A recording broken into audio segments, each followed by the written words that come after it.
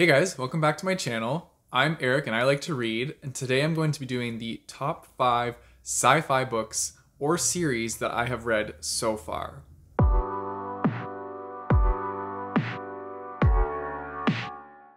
So, like I said, these are all books or series that I have read so far. I'm sure there are a lot more other books in this genre out there, but these are my personal top 5. My first video that I did in this kind of series of top 5s was dystopian, and that video went over really well. I got to get a lot more dystopian recommendations from people in the comments, and just overall see what they thought of my choices. Apparently the fifth wave is not a good choice, but anyways, the rest of my choices were pretty good.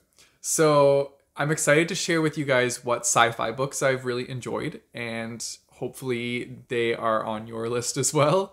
I don't know what will be on your list, but I'm curious. So if I don't mention any of the books that you're thinking in your head right now, definitely let me know in the comments down below what your favorite sci-fi books are, because I really like this genre and I'm always looking to find more like hits. Anyways, with that, let's get started. So the first book or series, I'm gonna say the whole series, is obviously the Red Rising series. This is like my calling here on BookTube, and I pump this book up a lot.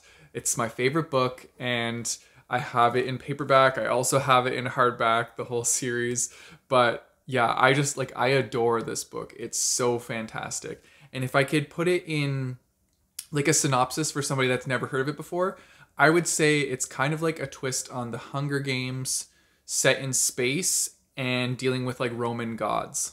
And the whole like society is split up by like a color system, which I think is really cool. So this book is definitely my favorite. And I think it would be so cool if I could author interview Pierce Brown on this channel. That's like goals.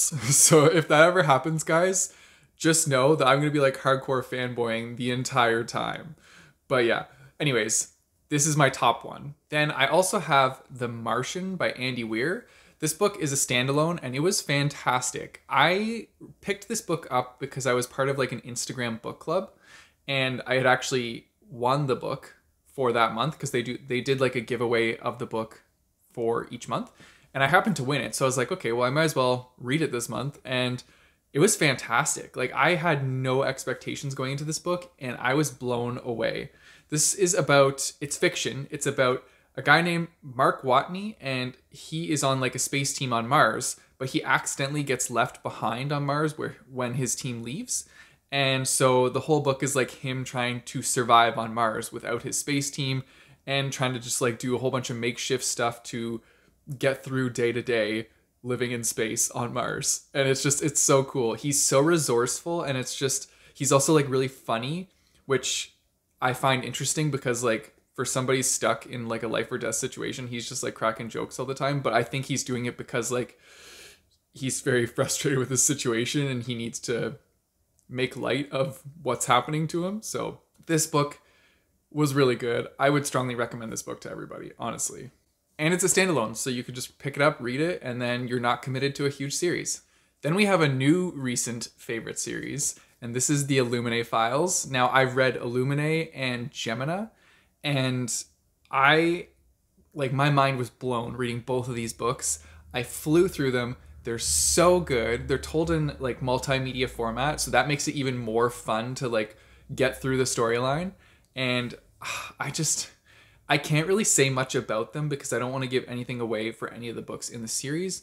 But essentially, in this book, the first one, it's like a colony on a planet that is attacked by this other corporation, and then they all get into like a spaceship to try and escape, but they're being hunted down by this corporation. At the same time, their ship has an AI system that's kind of going on the fritz and doing what it wants and kind of just like thinking that it knows best. And so there's a whole bunch of crap that goes down in this book, but it is so good. I was turning pages so fast through this series. And I'm really excited to read Obsidio, which is the last book. I don't know, I think I might be reading it in December because I just finished Gemina and I was like, I need to read the next one now. I need it. So yeah, I really, really enjoyed this series so far. And yeah, I would strongly recommend this. I've been actually telling all my friends about this series, and I'm like, you need to pick up this book. One friend in particular, this is like exactly what he would enjoy. So I'm trying to convince him to get it. But yeah, this is a really good one. Then, of course, we have some Skyward by Brandon Sanderson. Everybody knows that, like, I love this book and I've talked about it so much over this year. I think I'm pretty sure I read it in February, and ever since then I've been talking about it nonstop. It's just such a good book. Like, the main character, Spensa, is the funniest. Like, I don't know how to explain her. She's so, not witty, but she's like, she's got a fire burning inside of her and she has passion for being a pilot. And it comes out in the funniest ways with her like social interactions, because she is pretty socially awkward, but also very like attentive at the same time. It's hard to like explain her character, but she is such a joy to read. And there are other characters in this book, like Doomslug. Oh, my heart goes to that thing. I don't know if it has a gender, but anyway, Doomslug's awesome. And there's other characters in this book that I just super enjoy. So this one is about a colony on this planet, and what they have to do is they train to be pilots to fight these aliens that are like constantly attacking this planet. And so Spensa, her father, was actually a pilot, but he like abandoned his group and they had to shoot him down and kill him. And so everybody like doesn't think that Spensa is going to live up to anything, and they kind of like have branded her a coward because of her father's actions. And so she wants to become a pilot to prove everybody wrong and show that she's not a coward. The society in this book is honestly pretty messed up, and that's something that I like really enjoyed about the book, because I was like, wow, this situation that she's in and the way that these people think is kind of ridiculous. But they've been trained to like think this way, and they've been taught to be this way. So it's interesting to see characters like deal with these moral dilemmas and move forward from that. But yeah, I really did enjoy this book. I'm really looking forward to the next book. I haven't read the sequel to it yet. It is on our shelves, but I just haven't gotten to it yet. But I am looking forward to it, and I think I will really enjoy continuing on in this series. And even if you just read this book as a standalone, I still think you would enjoy it. Like, it's good. And then lastly, I chose the author more than the books because, well, I only have 2 books by this author, but it was really hard for me to choose which one was better because I really enjoyed both of them. And so those books are Dark Matter and Recursion by Blake Crouch. These books are such mind benders. Like, they were so intense, and I just didn't know how to feel after I finished reading these books. In Dark Matter, the main character, it begins with him waking up and somebody telling him, like, welcome back. And then he's thrown into life where nothing is familiar to him, and his family isn't his family, and he has a different job, and things are just not what they seem to be. And so he is kind of going through trying to figure out what's going on, because he has all these memories of like another life with other relationships, and now he's in this one that doesn't just seem very right. And so yeah, it's like the story of him trying to like go through and figure out what's going on. I'm not going to give you any more. I don't want to say anything that will give this away, but like, this book was a mind bender, and that's like, it was a mind bender in a good way.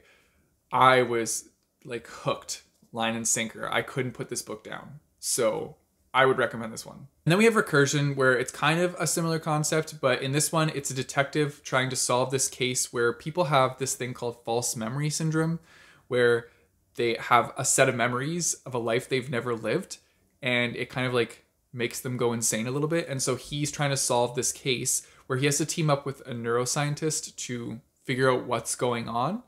I'm not going to say anything else. There are some really intense scenes in this book, and like Blake Crouch, I think he's like the master of mind bending from sci-fis that I've read. I'm sure there are other mind bender sci-fis out there, and if there are and you know of them, put it in the comments down below, because I love books like this and I would definitely pick those up. Yeah, this book was really good. I buddy read this, and all of us when we were reading it were just like, whoa, this book is intense. I don't know what to think. Oh my god, like that was pretty much all the comments in our group chat as we were going along. Anyways, those are my top sci-fi reads that I have read so far. Like I said, let me know in the comments down below what your top sci-fi reads are, because I always want more sci-fi reads. This is a genre that I really enjoy picking up, and I just want to experience more of this genre because I know there are more out there. Also, a lot of the sci-fi reads that I have lean more towards young adult, and I know that there are some good adult sci-fis out there, so let me know what those ones are so I can look for them next time I'm at the used bookstore. Because yeah, I want to experience that as well. And that's it for my video, guys. If you want to support me, I have a Patreon and a Ko-fi page, which I'll put in the description down below, as well as a spot to buy bookmarks. You know the drill. Don't forget to like and subscribe. Hit that bell notification button so you know when I post new videos. I post my videos on Mondays and Thursdays. And until next time, keep on reading.